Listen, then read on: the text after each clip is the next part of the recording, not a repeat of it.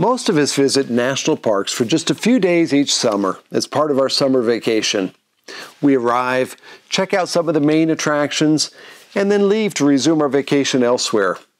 Can you imagine what it would be like to arrive, see the major sights of that national park, and then not go home?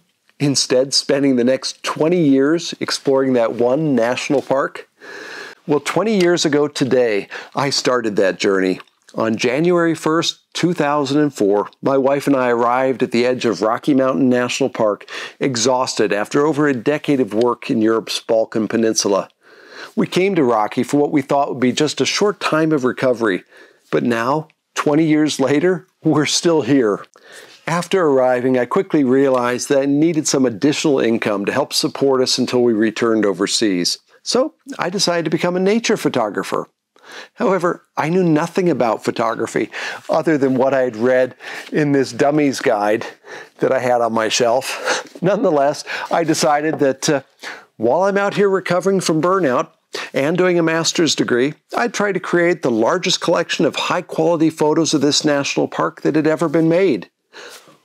What was I thinking? I don't think I had any clue how to rest. Perhaps I don't yet. I knew nothing about photography and knew even less about the wilderness. Yet, ignoring those realities, I dove in and began to learn the hard way. Every day I learned more and more of what I didn't know. Each of those early hikes into the wilderness was fraught with fear that I would encounter wild animals or maybe even fall off a cliff. You know, I wasn't even aware of avalanche dangers back then or so many other things that I should have known about. In those early years, I bought a large, detailed National Geographic map of the park and began to mark off each trail that I hiked, slowly hiking all 350 miles of trail. Then every valley, lake, stream, and most of the mountains. Each year, I hiked many hundreds of miles through the park in the process of making photographs that celebrated the beauty of this place. As I spent countless hours deep in the park at all times of day and night, I began to change. I became so aware of many things I just completely overlooked, not just during my first visit to the park, but during my first years in the park. Slowly, I began to see the cycles of the park, its seasons and moods. I began to notice all the little parts that make up the whole and how they all work together. The various ecosystems of the park began to make sense. And I noticed how the various trees, the animals, and the mountains really differed so much from one another.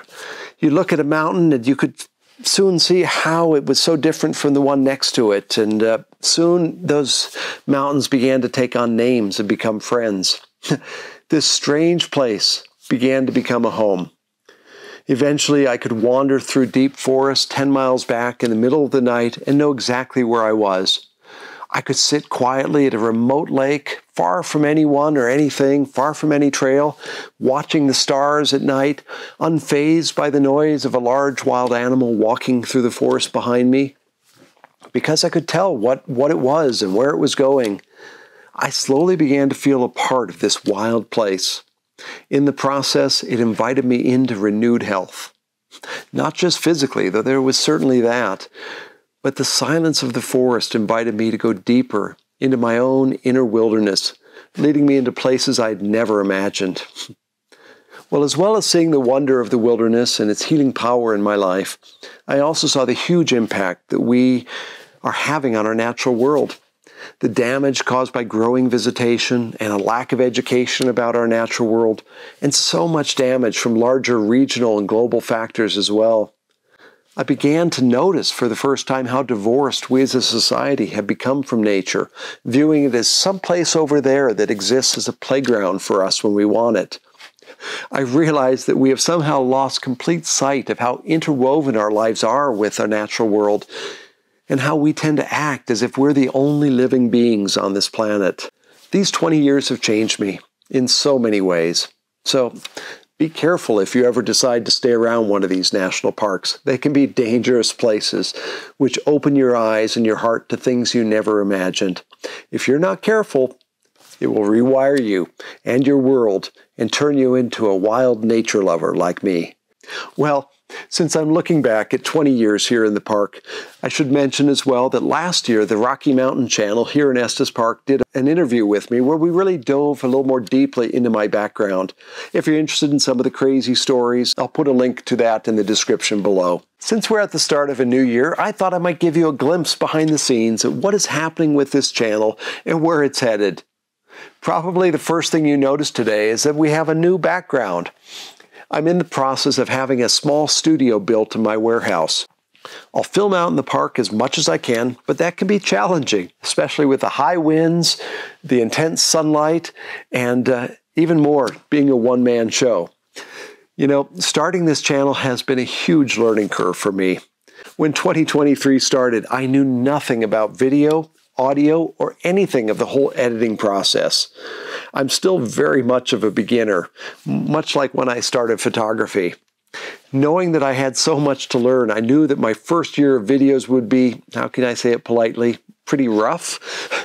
I therefore focused on creating videos that would not be real popular, such as hiking with microspikes, what to expect each month, or trail reviews from less popular areas. I'm intentionally using my first 30 or so videos as practice, and as I get better, I plan to do more popular topics that I know you'll be interested in. My aim with this channel is not to bring more visitors to Rocky Mountain National Park, but instead to help educate the ones who come, so that we can all be wiser, safer, and better educated about how we can help care for this special place.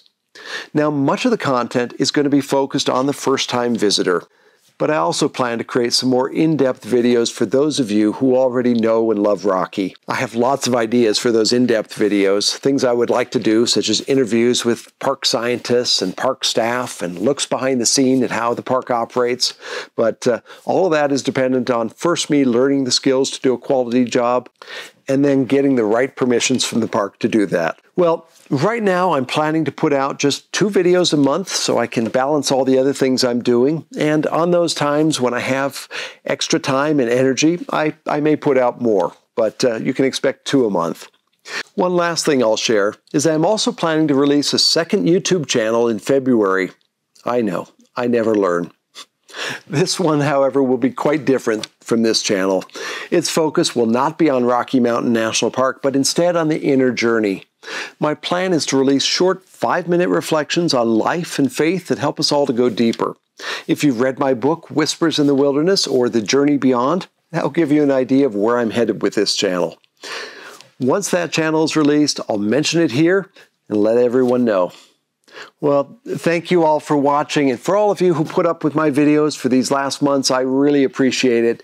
They're going to continue to get better. Count on it.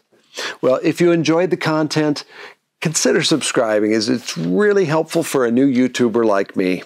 Thank you so much. Take care, and have a really wonderful 2024. To help you prepare for your visit to Rocky Mountain National Park, visit my website, RockyMountainNationalPark.com. For calendars, hiking guides, and other books on the park, visit RockyTrailPress.com. And when you arrive, be sure and stop by my gallery in downtown Estes Park, Images of RMNP.